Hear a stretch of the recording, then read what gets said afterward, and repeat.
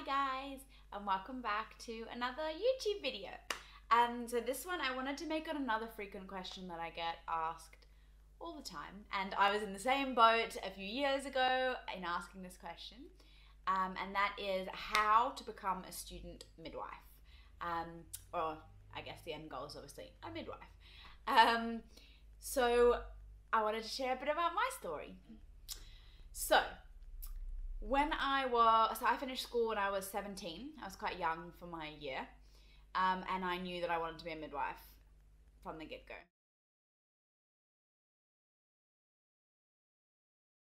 So, midwifery course itself, so there's a few ways that can be done. So I was lucky in Australia in the sense that there is a direct midwifery course.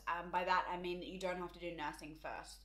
So it was very much the way in the past that you needed to do nursing first, and then midwifery was a graduate degree on top of that.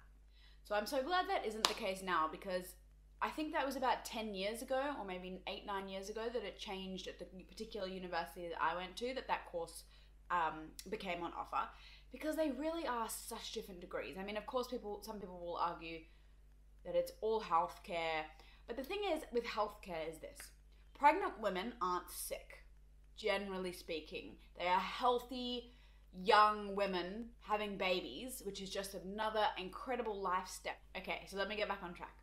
So depending on what country you're in, what city you're in, it would depend whether the university that offers midwifery only offers it as a postgraduate subject after nursing or after another degree, but generally nursing, or if they have a straight Bachelor of Midwifery. And it also depends what you want. For example, if you want the flexibility of being able to be a nurse and a midwife in one degree, nursing first then midwifery, I mean, that's amazing, right? For me personally, I have no interest in sick people. It's just not where my heart is. It's not up my alleyway. Whereas delivering babies and being with women and during pregnancy and breastfeeding and all of that, I'm pretty sure I was born to be a midwife, just saying. So yeah, it totally depends on what you want and what you feel as well. So it's a 3-year degree. It's very intense. It undoubtedly should be longer, and well, in my opinion, and is jammed into 3 years. It is a crazy amount of work.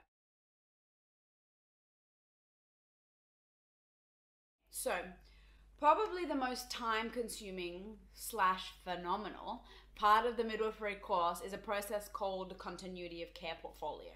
So essentially that means you, as a student midwife, learn the most, beneficial way of care for women and their families in pregnancy and the postnatal period. So what that entails is that as a student midwife, you have 20 women. I think it's 5 the first year, 5 the second year, and 10 the last year, something to that equivalent. And you follow these women. So you essentially meet them ideally very early in pregnancy, so say 12 weeks. You meet them and you go to every one of their appointments. You're on call for their labor, you're on call for their birth, and then you go and see them postnatally. And it is, I'm going to say, life-changing. Like, it really is, to be able to develop a bond like that with a complete stranger who's allowing you completely into their space, their birth. You know, it still blows my mind. Actually, the whole midwifery thing still blows my mind. Like, I get paid to be here with you. Like, this is phenomenal. The best thing about that is that still to this day, so people or women, families that I cared for and was able to be with in my first year of university, what's that, like 6 years ago, I am still in contact with. And so their children are turning 5 and 6, and it is so cool to be like, oh my God, like you were one of the first babies that I ever delivered or that I ever helped deliver. And, you know, I got to know you during that process. It's actually so cool. So in saying that, so that's definitely the positive side of it. Like you learn how to be so empathetic and caring and loving towards these families, and you learn just how important continuity of care really is in pregnancy and birth.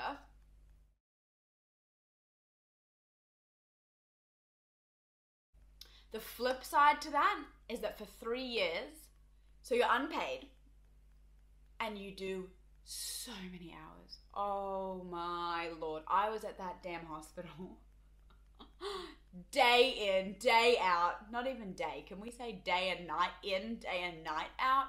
It was ludicrous. Like, I was, 17, 18, 19, 20. All my friends are out partying. What was I doing? I was on call, got my scrubs next to my bed, got my stethoscope ready to go. I always had little packed snacks ready to go because you never know when you're going to get called. And there was always such excitement and adrenaline with that. But there was also that aspect of, it's hard. It's really hard to be on call for someone else and a very unpredictable situation. And another thing that can be tricky with that is that you could be on call and the hospital won't call you. So for some reason they decide not to call you, or, various reasons, but you end up missing that birth, which means that you need to go and recruit another woman from the start, which, oh my God, can't even tell you. Anyway, so that can definitely be the time-consuming part. So I hope that's like a little summary of the continuity of care, which is definitely the most kind of time-consuming and energy-consuming.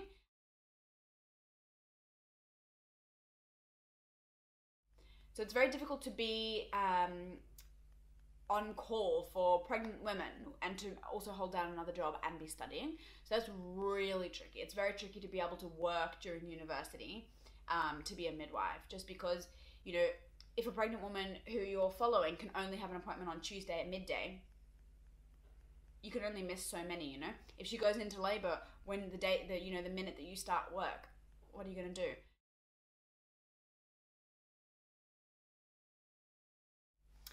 I think another thing worth talking about, because I didn't really understand the depth of it, is the immense heartbreak that can come with midwifery, because it's not just another job, A patient isn't just a patient, because after spending 5 hours with them during their labor, you deeply care about their outcomes, you care about their baby, you've heard all about their family life, you've created this bond, and they will ultimately remember you, likely for the rest of their lives. We move on, we have the next patient, blah, blah, blah. But people generally have only a few children, so they will remember how you made them feel. They will remember how you comforted them. They will remember how you taught them to be a mother. All of these things, and they're so, so, so important.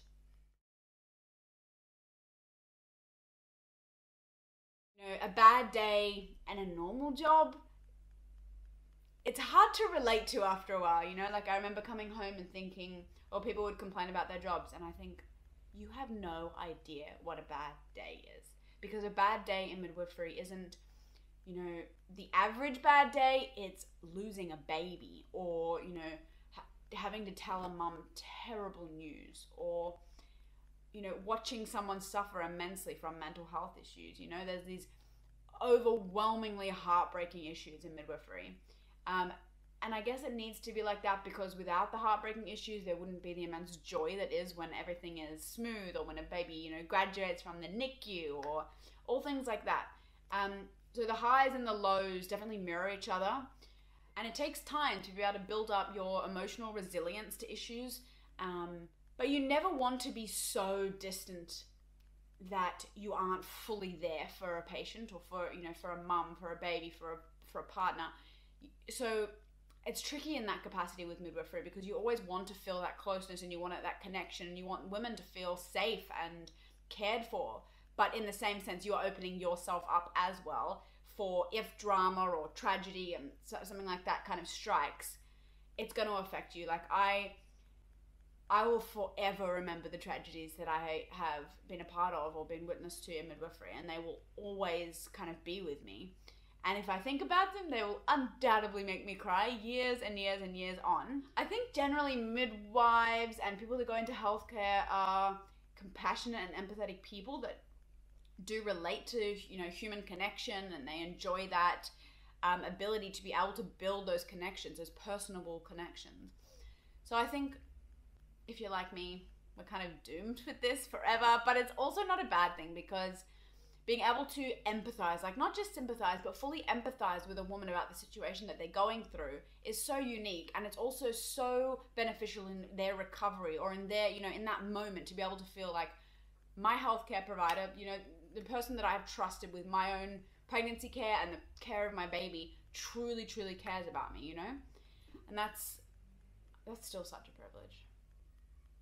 So whilst it's hard, becoming a midwife and being a midwife, it is so cool. Like, oh my gosh, I could cry just thinking about it. Alright, thanks so much guys for watching another video. If you liked it, please subscribe for more videos, and let me know as well what you guys want to see, and we will chat soon. Bye!